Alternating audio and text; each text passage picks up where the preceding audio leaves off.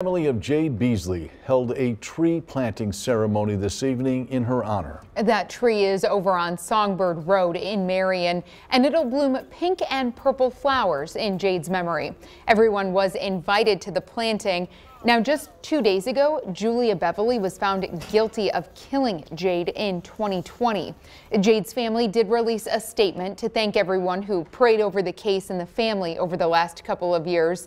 They say, quote, "We chose to believe in this system and lean on those who supported us. Every aspect of our lives have been centered around the loss of this beautiful child and trying to bring closure to this horrific situation." They go on to say, quote, "It is the evidence and truth that has set us free to pick up the pieces and start the healing process."